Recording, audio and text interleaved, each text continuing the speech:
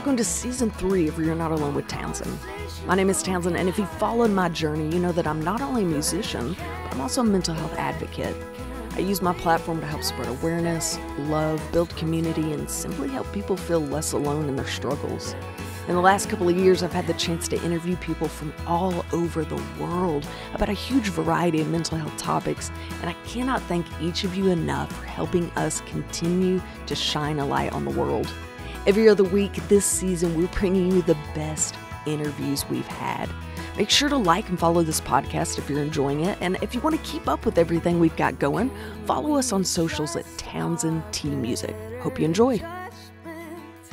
What is up, guys? Welcome to this episode of You're Not Alone with Townsend. It is Season 3. I am so excited for this fresh new season. The guests that we have are just so good. I say that every week. Today, we're going to be chit-chatting about Justin McRoberts, which, crazy enough, a lot of my followers had messaged me and were like, you have to have this guy on. He's so inspirational. And I was like, who even is this guy? No, totally kidding. I'd heard the name. So I was looking into it, and basically, he's a singer-songwriter, a pastor, a speaker, a writer, a podcaster, a coach. Like, I just stopped after those things. Like, I think it just continued to go. And after about page 3 of your discography, I stopped.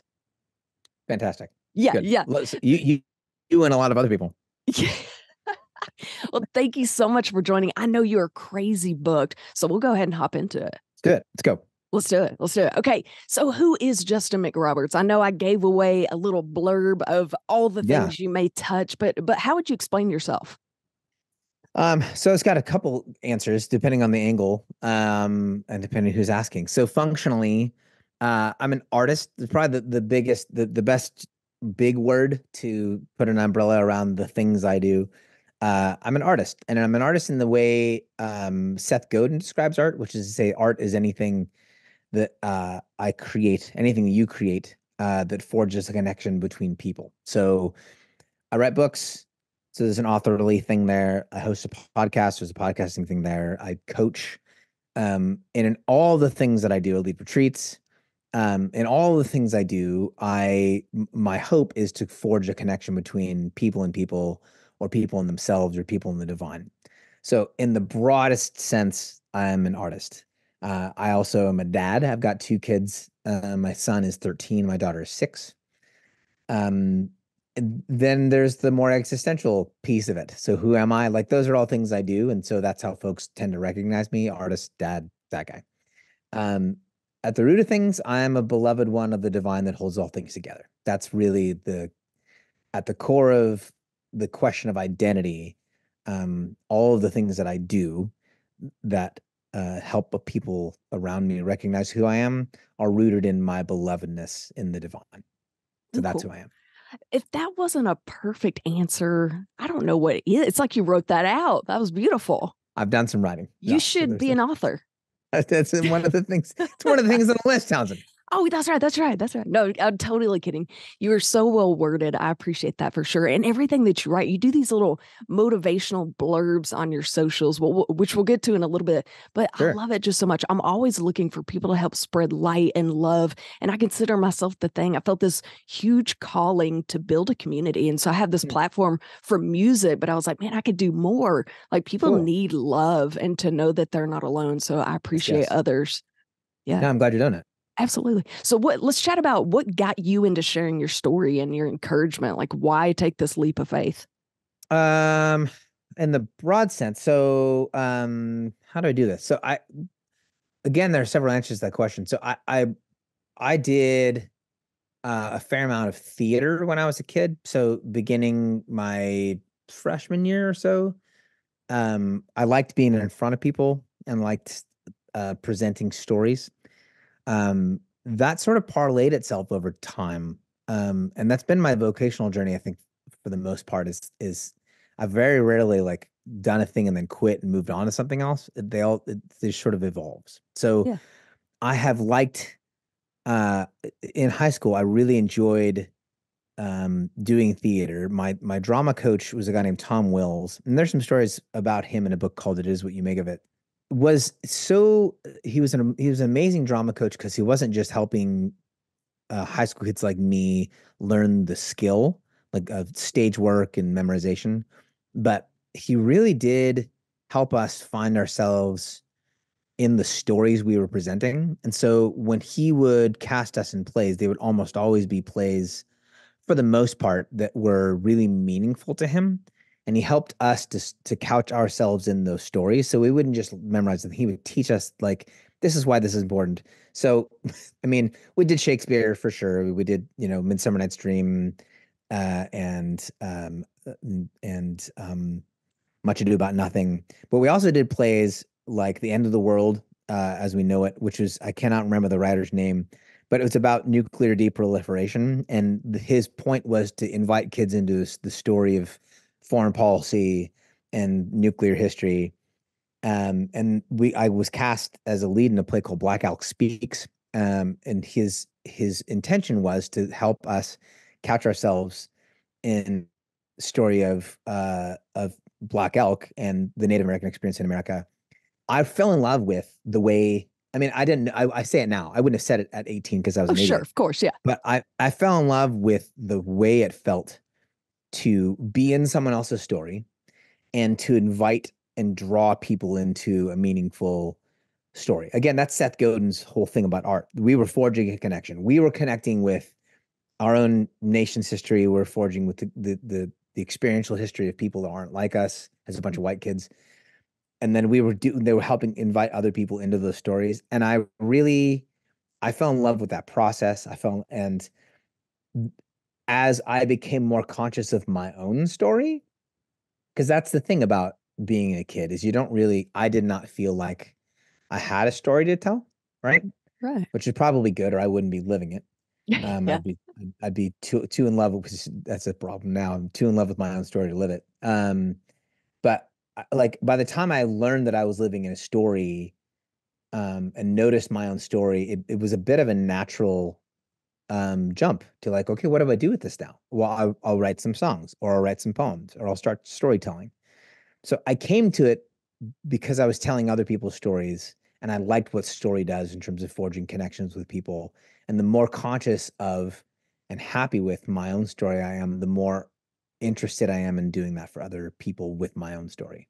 Yeah. That's so cool. So it just all comes down to like forming that community and that bond between everyone, storytelling. Yeah, How neat. Gosh, as best have you can. you reached out to him and said, listen, you changed my life? Oh yeah, we talk. I mean, Tom and I stayed in touch for a really, really long time, and That's awesome. he was very, very conscious and very aware of what I had done with the tools he handed me. That's awesome. I love it. There was something that you posted on Twitter that I just loved. Is it cool if I read it? Yeah, please. All right, let's do it. So you said, mourning does not simply become dancing. It must be planted in the soil of hope and good counsel, watered with the tears of uncurbed grief, and then harvested by the choice to move my feet again. And I love that. I feel like so many of my listeners message me about mourning and about grieving. And we have had counselors and therapists come on and discuss that process. So I think that's just so pretty. I love it. And it's so relatable. Thank you. Yeah. You Yeah, post it little comes. blurbs like that all the time, which are just so inspirational. Thank you. Yeah, that one comes from. I'm in the process of writing a book with a dear friend of mine named Scott Erickson, and we're doing a book that it will be a prayer book. We're calling In the Low, prayers for seasons, or prayers for dark seasons. But ultimately, it's about spiritual practices in, like, dark seasons or dark moments. And so Oh, that's so all of cool. it is angled at, like, what does it look like to actually have a prayer life in the context of living with depression, or like living in a long season of mourning. That's where that one comes from. Ooh, I love that so much. And like I said earlier, I feel like so many people can relate to that. When is that supposed to come out? When are y'all playing in that? That's a good question. I don't remember. I Yeah, think it's okay, in, thank you. I think it's like 2020. I think it's 2025, at Okay. some point in 2025, maybe Sure. late 2024. I don't remember. I just did the work, Yeah, and that's then it. I handed Somebody over else to, takes it. Yep. we're doing it with Baker Books, and Stephanie, who's the senior editor over there, makes all those decisions, and Love it. that's why she does that. Because even if I had decided that, I would probably forget. You're like, I'm the writer, not the like keeping up with I, everything or nope, yeah. exactly. Here's the deal. I want to have you back on to discuss that one. I think Yeah, mourning and grief and depression is huge, which again is we why we should do do this that. thing. Hey, Yes. speaking of that, while we're on that topic, you merge both mental health and Christianity, which I love. I have found so many Christians and people that are just Bible thumpers, for lack of a better term, they Sure. separate the two, right? And Yes. I've seen a lot of, to be honest, a lot of negativity on social media. Yeah. And I'd like to chat about that. How can we do better? To put it in layman terms, I have seen Christians come on and be like, listen, if you have depression or anxiety, it's a sin. You shouldn't have a sin. You should be able to pray those away. Are you enjoying this conversation? This project is funded by patrons and sponsors, so if you like what you hear and you'd like to help us continue changing lives in 2024, we would love to have you join the family. Reach out to us at townsendtmusic@hotmail.com if you'd like to be a sponsor, or hop on patreon.com/townsendtmusic to join the patron family. As a thank you, you're going to receive extra podcast questions and content every episode, discounts, exclusive content, and so much more. So join the family and let's continue changing lives. The first thing that pops into mind here is yes, there is among the religious among some of the religious, including me, a hesitation around like mental health or mental health practices or mental health offerings. What I do want to say is that in the mental health industry, there's also a hesitation about religion. Mhm. And what we tend to do, and this is, I try not to do the big we all the time or very often because it gets me in a lot of trouble and I Yeah. miss the big point. But this is I think important. We all like to protect the product we're selling. So it's less about the nature of religion or the nature specifically of Christianity. It's more about the way, as Americans, we like to find the thing that works and then sell it like it's the most important and most viable pathway to health. So we do that with, if you know people who do CrossFit, or you know people who, because I love CrossFit people, so I get to give them crap too. Yeah, of Is like course. as soon as you find anything that works for you, one of the propensities we have as humans is like this is the way. This is the way to health and wholeness. I'll say wholeness instead. This is the way to wholeness and flourishing as a human being. And then once we believe that, then we try to sell that to other people. It's a pretty Western pattern, but the mental health industry does the same as the religious industry. And the goal isn't to get Christian, in my estimation, the goal isn't to get Christians to be less judgy about crap that they don't believe. The goal is for any of us to let go of the need we have to corner the market on things that are about human wholeness. If it helps, then for God's sake, like let's help people with it. Yeah. And if it doesn't help, then it doesn't. And if it helps you, fantastic. I love that. And if you can help other people with it, great. But the arrogance with which we announce our own healing and the self-righteousness with which we then try to sell the things that work for us, like that's the issue. Where I'm preaching on this and I apologize, but No, I love it. the place we miss is like we make that about therapists, or we make that about like the therapeutic industry. It's that the nature of human souls, as we've been trained by a very sales oriented Western society, makes products out of good things, and then we lose the pathway together. That's the long sermony piece. So what That's I'm what I was looking doing, for. what I'm doing is I'm actually not trying to I'm not trying to bridge a gap between mental health and my religious practice. I'm just trying to present myself as whole. And part of my part of my wholeness includes years and years of therapy off and on. Part of my wholeness includes exercise. Part of my wholeness includes certain religious practices. I would say this though, that because of the nature of the way I understand my religious practice, it's all housed under spiritual development, spiritual wholeness. Once again, you knocked that out of the park. That was Oh, fantastic. Okay, that answer was beautiful and I love it. So something that really just crawls under my skin, and it might be because I want to see people live their whole life. Whether that Yes. includes, like you said, you do yoga, you do devotionals in the morning, you do therapy. I think that's okay. And I am okay to preach that. Yes. And I have Yeah. seen with my own two eyes on social media people from churches and certain practices get on there and say anything that you do that's outside of prayer is totally selfish and it's of human and it's a sin. And I'm just thinking, oh my gracious. And I'm kind of like you, if it helps you and it is under the umbrella of Christianity and how and those practices, I just don't see how it could be bad. I don't know. There's just such a tear between Yeah, the well, two. yeah, some of the tension there is that, I mean, in theory, a healthy religious view of life helps provide like a discernment metric. In other words, like, uh, so I think it's not a bad thing to say. If it helps, then fantastic, let's run with it. The other side of the coin is we're not always in, and this is the dark side of the coin, we're not always in a great place to evaluate what help means. So, Yeah, um, one might even say at the beginning of a pretty severe drinking problem that it helps sure. that like I come home to the end of the day or whatever. That's the story we tell. Like a little, like, take the edge off. Maybe that's true. What a great, what a healthy religious practice can do for someone is to provide a metric for human wholeness in which, like we can evaluate the goodness of, like of a certain practice, whether it's yoga or CrossFit, or silence and solitude. The line we cross is that we mistake the metric we're using, for a rule.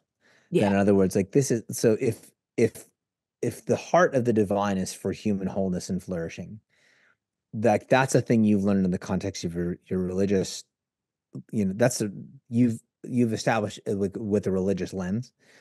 Your religious lens isn't the whole thing. It's a way you get to see other things. This is the way C.S. Lewis talks about religious faith and religious truth a lot. It's not like you don't see the light. You see like the light illuminates the things around you. So when religious folks make this mistake, we've stopped paying attention to the world around us because we're entranced by the light we're supposed to see by, and we become the cat that's staring at the finger as opposed to seeing the thing that the finger is pointing to. Yeah. And so we're off by a smidge. Yeah. We're off by just a little bit. You're not wrong. You're not wrong in saying like, I would like you to be, if you are someone who's come to a knowledge of Christ and you're healthy and whole and you want that for other people, you're not wrong to want that to be true for other people. Right. Thing is like that experience you've had and what's happening in you in relationship to your own religion is hopefully illuminating the world around you and not just trying to make people look like you. Anyways, that gets too preachy, but we become the cat that's staring at the finger instead of following the point of the finger to wherever it's going. Yeah. Yeah. Absolutely. I think that's a great way to put it. Like we just need to pull back a little bit, look at the big picture. I feel Yes. like things would go a lot better if we could do that. Absolutely. Amen. So you've written a book called It Is What You Make of It. Mhm. What made you choose that title and even that topic to discuss? So two answers to the question. The one is, and the kind of the existential answer is, I think it is what it is as a phrase is really, it's really problematic. It's deeply problematic and it is an excuse for stuckness. Nothing Uh-huh. is what it is. So if Rosa Parks says it is what it is, she doesn't make a mess, and make a ruckus about where she sits on a bus, and King doesn't lead marches. Like anything that's been truly redemptive comes from a place of like, let's change what is. Um, I think we mean it is what it is. I think we want to mean it is what it is as a pathway to peace, but usually what it is, leads us to is a place of stuckness and quitting. Um, it also removes the it actually steals from us a more nuanced understanding of the way the world works. In other words, nothing in American culture, let's just talk about the world you and I are living in, nothing in American culture simply like works the way it does. People who have had power have made decisions about how things work, and that's why things are as they are. It's all the things, political powers or political systems, economic systems, religious systems, all of these patterns have been set in motion on on the energy of human will. Decisions were made by people in power. I don't get to both complain about things being broken and say that things simply are as they are. Because what I've done now is I've removed myself and my power from the actual process of culture making and redemption. So all this, we get to things like what 40% of the populace that can vote doesn't vote because it is what it is and the system's broken and I'm not going to participate. That kind of stuff drives me crazy. Nothing gets better. Nothing that matters gets better if it is what it is. And we almost always say it is what it is in relationship to things we don't like. Very few of us come into a place of like, this is a glorious, magical moment. It is what it is. What we say is, this sucks. I hate it. I wish it was different, but it is what it is. Drives me crazy. And that was why I wrote the book. It's like, yeah, I want to create some stories and some pathways to get people out of that stuck place. So the things that can get better do, because it only gets better if we make it that way. Ooh, man, I'm going to leave this inspired. I'm about to go make some things. Like, Yeah. I feel like I need to go write a book, and it's not going to be near as worded as yours, but let's do it. It's going to be called It's What It's. It is what it is. I'm just kidding. Your most recent project kind of discusses work and rest balances. And I know this is something that I preach all the time. I talk about taking time to rest and how that's we talk about physical health, mental health, emotional health. I practice it. I need to do better preaching it, or I need to do better practicing backwards as I do preaching it. Yeah. Do you find that this area is something that a lot of people struggle with? Yes. And most of that has to do with permission. So in other words, we go back to the idea of wholeness. I think for a lot of us, and this is why I wrote the book, the way I wrote the book is it's less about, no one's going to say like, yeah, like work-life balance. This is the way we talk about it. Work-life balance doesn't matter, or being a rested person doesn't matter, or like, no one's going to say it doesn't matter. Like, everyone knows it matters. Everyone can point at some sort of research study. Like everyone's on the same page in our heads. The thing we tend to lack is this sense of permission to actually live life that way. So what I try to do with the book, in essence, like the whole notion of it being about rest and work rhythms, that's kind of a head fake, because it's not really about rest work rhythms. It's about rerouting ourselves in a more redemptive and fundamental narrative of humanity. You are a beloved one of the one who holds all things together. That's who you are. And if that's true of who you are, then the thing that matters is not what you produce in the world, but who you are in the world. And if you're not experiencing and enjoying who you are in the world, then it doesn't matter what you've made. I think that's the heart of the divine. And I wanted to, with the book, move away from like, let's find this tension, this tenuous balance. How do I do enough work and get enough rest? And answer the question underneath that, which is like, why do I make the decisions I make about what I do and what I don't do? And I think at the root of all these things, what we're doing is we're actually pursuing belovedness and belonging. What I want to know, when I make a piece of work and when I put work in the world, is I want to know, and like sorry if this misses for you, but you're wrong.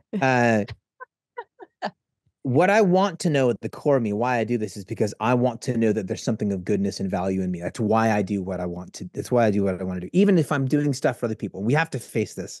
Even if I'm doing stuff and I want to be helpful for other people, it's not just that I want to be helpful for other people. That's probably true, but no one is purely altruistic. Nobody. Right. Sure. Most of us are semi-conscious of this. I'm helping you and I'm doing helpful work because I want to be someone who is helpful. It's about who I'm becoming in the world. In the same way, if I'm someone who practices rest, what I'm pursuing is what part of what's going on in my soul is I want to know if I take my hands off the wheel and let go of my life, that I'm going to be cared for because I'm beloved. In other words, my work is an expression of belovedness. My rest is an expression of belovedness, which means if I follow the threads of why I both work and rest, what I find at the core of both things is a deep desire to love and be loved. The way Parker Palmer puts it is that both work and rest, he says action and contemplation are rooted in the same place, which is the deep human desire to be fully alive. There will be no work-life balance. There will be no like productivity versus, rest, balance. There will be no hustle versus health. I want to know that I am loved. And if I don't know that I'm loved, I will either overwork or underwork. I will overrest or underrest. I just won't do any of it well because it'll be rooted in the wrong place. It needs to be rooted in the fact that I'm trying to experience my life as a beloved person while I'm alive. That's the whole ballgame. So that's the book, and that's why I thought it was important. Wow. Okay. That just answered a lot of questions for a lot of people's insecurities are like, oh wow. Oh wow. Okay. This is why I overwork. It's true though. I feel like society just slams it into your brain that you have to be so productive and you have to get so much done Yes. to be anybody. Yes. And then the flip side, the flip side has been in the last 7 to maybe 10 years, 7 to 8 years for sure, is that the pathway to wholeness is to divorce yourself from all systems of productivity. Right. And it's that real life is found in self-care, etc. Like, so we've swung to the other side of things, that an experience of that we're so afraid of burnout. And I understand that like, well, I'm going to divorce myself from these systems entirely, or try to. And I think that's a miss as well. Yeah, no, life can't be, I cannot measure my life and the goodness of my life by like how well I meet the bottom line of my productivity. I think that's a recipe for all kinds of disaster. Um, and I can't measure my life either, and the goodness of my life, by how well rested I am. Like, these things work together in rhythm. That's why it's called sacred strides. It's kind of a wonky image, but these things work together in rhythm so that I would live fully alive and flourishing and beloved. It's Okay. it's not even that it's both things. It's that both things are growing out of a deeper question that I'm asking, which is, am I actually loved? I love that. Wow. Okay. I feel like we could go for days about that. Amen. Yeah. You could write a book about it even. Did. I love it. You're everything. Like I said, I love that you are, especially in this world, like my generation and below. I feel like, and this is going to be an incredibly broad way to word this. I could be more specific, but just to kind of paint a really broad picture, I feel like we're separating, like I said earlier, mental health and like self-care. It's all about self-care. No, it's all about this. No, it's all about this. No, it's all about, and everybody's kind of on their own little topic and their own little island. And Yes. I love that you're kind of comparing and you're putting them all together. You're Yeah. you're smushing them together and saying, hey, you know what? You can do all of this and build a whole. And I Yeah. love that. You don't have to Yeah. be on one island. You don't have to believe in, oh, just mental health, oh, just Christianity, oh, just self-care, or whatever that may look like. So I Yeah. think that's really cool. Yeah.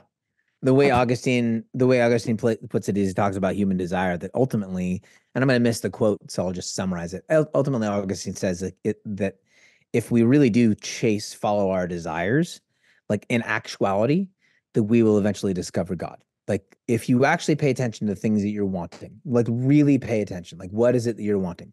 All of our desires stem from the deepest desire, which is actually to be in union with the divine. That's where it all comes from. And if I believe that, which I do, then I actually have the freedom to pay attention to what it is that people are pursuing, and instead of cast disparagements on it, be like, you're an idiot. Like, you spend 35 hours a month out on that stupid bike that you spent $8,000 on. It's like, well, why does he spend an $8,000? Why does he have an $8,000 mountain bike? And why is he out for 35 hours in a month? Well, maybe because there's something in that experience and the exercise of his body that draws him to that deep sense of belovedness and belonging to nature, which I would suggest is rooted in who he's created to be, etc. If we chase our desires, if we truly follow the thread from what it is I'm wanting, whether it's to be well rested or to achieve great things in the world, at the root of all these things is the desire to be in union with the one who made all things. That is I want to live beloved. That's at the root of all of it. I love that. Absolutely. I think it kind of preaches the same thing. And where my podcast and my whole mental health movement goes to is none of us want to be alone. And in the end, we No. all want to be loved. And kind of like you're preaching, we all want to be beloved. We all want to be whole. We all want to Yeah. be. So that's just so, I love seeing these things kind of preach the same thing. It's really Amen. cool seeing, yeah, I appreciate all that you're doing and all that you're doing for your followers for sure. I know you're providing a lot of inspiration. You've gotten quite a bit of following this last couple of years. So that is so neat that all of your words are just hitting so many people at home. That's so cool. Thank you. Yeah. Okay. So you kind of mentioned this earlier, but what is next for you?